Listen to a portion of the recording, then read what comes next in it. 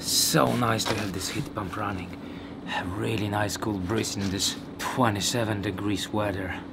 I bet you wish you had one of these in your garden right now, wouldn't you? External air conditioning, right?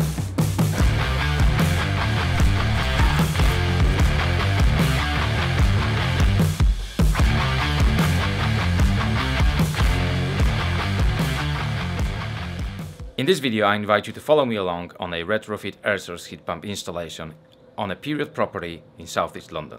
I'll be explaining the thinking behind every single step of the process as we go along. So the first step of every air source heat pump project should be heat loss. I measure all the walls, I measure the size of all the windows, all the doors, measure all the radiators. I'll try to establish what the building materials are and what quality windows are, and if there is any insulation to external walls, ceilings, to roofs or floor. So in here we've got 4-bedroom house. It's a period property, 145 square meters or 1550 square feet for the fit people. That doesn't sound right, does it? By the way, the heat loss of this property is exactly 6.5 kilowatts. And when it's -2, we need 6.5 kilowatts of power to be able to maintain 21 degrees inside. First floor has also been renovated to a very high standard.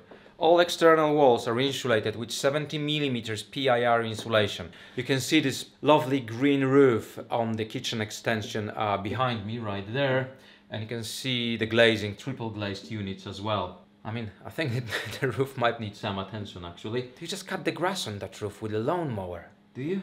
On the roof we've got 300mm insulation, which is excellent as well. I know that in my previous video that I'm gonna link here, everyone loved those huge lovely radiators, and I love them as well. Sadly, at this property we can't do it. It's so well insulated that radiators are just your regular size. I mean, this one is maybe a bit bigger, but it still looks normal, like a standard radiator, right? This is where the external unit will go, and we are digging a soakaway.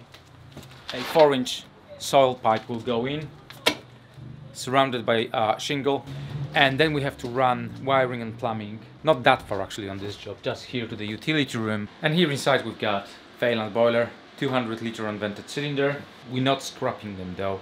They'll be moved to another house to the client's parents. That's a big plus, that we can use this relatively new setup somewhere else and not chuck it in a skip. So I'm removing the boiler, and what's kind of telling is that this is a 30 kilowatt boiler. We are replacing it with a unit that's 5 times smaller in its output, a heat pump that's 6 kilowatts, and that boiler can modulate to 6 kilowatts, so the lowest output of the boiler is the same as the highest output of the heat pump. It just makes you think how grossly oversized a lot of those boilers that we have in our houses are. So I'm assembling what's called a buffer. It has 4 connections on one side and 2 on the other, and it's like a big low loss header, 45 liters of water, and you can use it as a low loss header. And simply my return from central heating alone will go to the bottom one and then come on the other side on the top connection back to the heat pump, and there is a 1T behind it before it goes to the heat pump coming back from the cylinder. So the buffer is only on central heating. I think I'm finally ready to put the cylinder in place.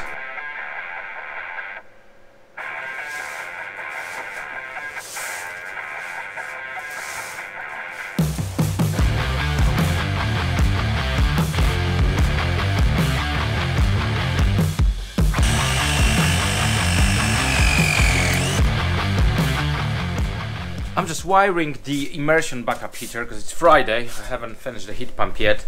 I still have controls to do and a tiny bit of pipe work. So I'm gonna wire a backup immersion so they have hot water here for the weekend. And this cylinder has the most clever cable routing I've ever seen. Look, you put the cable here on the bottom, push it in, and it should come out on top. No messy wires anywhere. It's really clever. Look. How cool is that? The unit will be connected on those not so flexible hoses. They're actually quite rigid. They are anti-vibration hoses, so basically when the unit runs there's no vibration being transferred through the pipe or to the property, because that could be noisy. And we also have 2 isolating valves on the unit on the back, and what is called anti-freeze valves, because you could use glycol on the system to prevent it from freezing. However, that lowers the output of the unit because it lowers the thermal capacity of water by quite a bit. So we don't want to sacrifice the output or efficiency, and we are using antifreeze valves. They're just kind of valves that will open if the temperature drops to around 3 degrees. That's how antifreeze valve looks like. They're from Kalefi, and the water drips from this point here on the bottom. So we're putting them in the lowest point, so I want them right here on the connection to the heat pump. So on the back there are only two connections, flow and return, coming out right here from the heat pump. Behind the heat pump we've got two isolating valves, and then the cabling goes in between the pipework. This pipework will get insulated, and we've got a high tough cable here for the main supply and a comms cable going next to it. So you get all the pipework insulated, also going through the wall. You're ready to put a cover on this trunking now.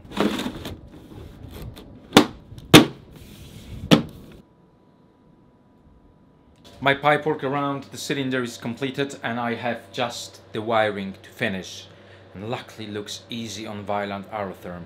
Much easier than on Daikin and much easier than on grunts that I've done before. The pipework got a little bit busy right here, but there's a lot of stuff we have to cram in here. So yeah, 3-way diverter, magnetic filter, bypass for the system, buffer. So yeah, it is a bit busy. One thing left to do as well is redoing underfloor heating manifold a bit. So right here we've got underfloor heating manifold with a pumping station and a thermostatic mixing valve. Pumps no longer needed, and that mixing valve's no longer needed because we will be running the whole system at the same temperature anyway. Blending valve and the pump is gone on the manifold. Just flow and return going to the manifold, and we're gonna remove most of the actuators as well. How many leaks we gonna get? We already had one. My fault. That sounds ominous. Oh, like a church bell, isn't it? Yeah. The pressure is almost 1 bar. I already had a couple of leaks. Those connections are always tricky to do. You really want a flat face female connection and a washer, not PTFE or stuff like that. But it looks like we are fine. Yeah, we're gonna get Tom to power his heat pump for the first time. Okay, can we get 3, 2, go! So I have just gone through installation assistant on this unit, and I've got my circulating pump on the unit on. We're purging the system of air. There's still loads of air, and this here is just about enough space to get your hand there and bleed it. I've just activated a test mode in a heating mode for the heat pump. So nice to have this breeze coming from the heat pump in this weather. And again, it's whisper quiet. You can't really hear that heat pump at all. It's just the air. My pipework is lagged now. You have to lag all the pipework externally, internally, flows, all the returns, everything around the cylinder, including pipework going in for hot water, for mains water. That all has to be lagged. Should be lagged on a gas boiler anyway, but you hardly see it lagged because we have not been caring about energy so much as we do these days. And I'm ready to power flush the system. Yes, we still power flush the systems on a heat pump installations exactly the same way you would have done on a new boiler installation. While the chemicals are running in the system, what I'm gonna do, I'm gonna drop the trace heating element down to the soakaway. The trace heating element going into my soakaway, all I have to do is to find a bit of pipe to extend it down into my main soakaway, and that's it. So will this unit be cheaper to run than the gas boiler it replaces? I think it will. And I don't only think it will, if my calculations are correct, it definitely will. Now, the efficiency of those units is related to the difference of temperature outside and the temperature of the water it heats up to, so flow from the heat pump. And the lower the difference between external temperature and the flow temperature of the heat pump, the higher the efficiency. And we have something that we call a design temperature, so design flow temperature for the system. And if you look into the manufacturer specifications for this unit, if you can keep your flow temperature at 40 degrees at your design temperature of -2, this unit will run at over 410% efficiency. And I've designed this system to run at 40 degrees C. If my calculations are correct, this unit should run at SCOP, which is seasonal coefficients of performance or average efficiency throughout the year, at over 400%. The unit that we removed was running on an S plan, and it was grossly oversized as well. Those setups are hardly ever more efficient than 80%.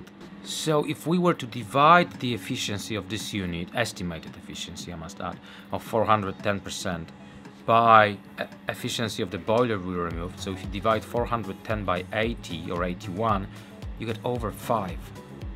So this unit is 5 times more efficient than the gas boiler we removed.